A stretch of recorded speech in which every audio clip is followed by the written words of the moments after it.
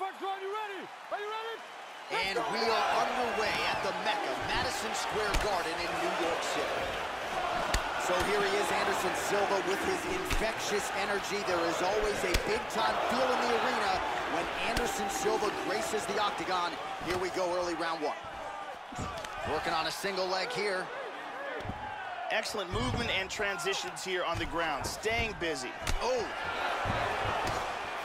SONNEN gets up. Clearly, he wanted this fight back to its feet despite having a dominant position on the ground. Oh, beautiful straight left hand.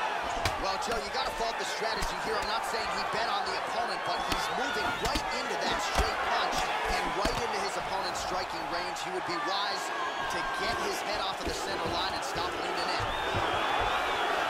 First takedown attempt is there.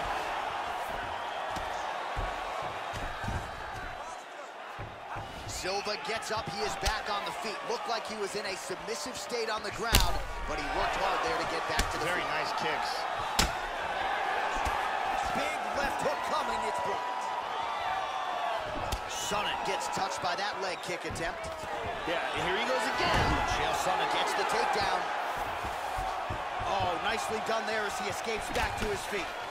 Trademark inside leg kick there by Chael. They separate from the clinch. Oh, he lands a huge kick to the body, Joe. Oh, what a leg kick. Now goes in and secures the takedown.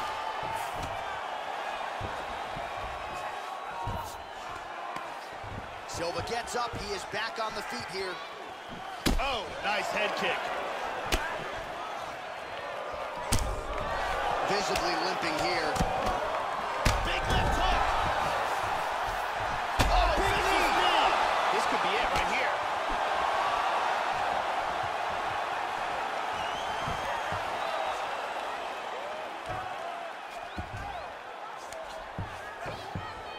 Silva gets up, and somewhat surprisingly, despite having a dominant position on the ground, he wants to take this fight back to the feet.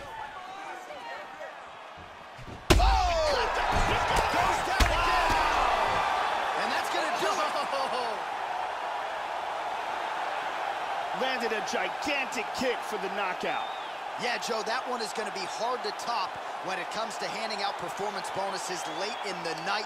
A huge kick for the knockout victory, and he couldn't have caught him much more flush. Full force, full extension, and you knew if he connected with that weapon at one point in this fight, it was going to spell the end of the night for his opponent.